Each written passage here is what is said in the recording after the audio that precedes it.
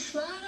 I be in the blogs talking about everybody kids, Moniece. See, first and foremost. No, first and foremost, these nuts. You trying to have a threesome? You been locked up.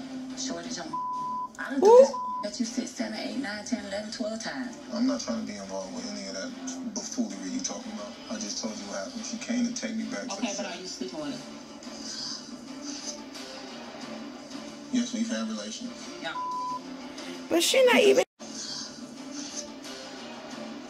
Yes, we've had relations. Yeah. If that's what you want to call it. Scratch, you just love to hurt me. I'm not hurting you. Damn. I'm not that loose. I'm not that loose. She is flipping out. I've been in good relationships and I've been in bad relationships, but Scratch has hurt me more than anyone else. So let me pause this, y'all. She just got a divorce from somebody else. Scrappy just got out of jail. They haven't messed around since he got out of jail. She done been married and divorced since he been in jail. And she mad at him because he got a girlfriend. I think she needs some therapy.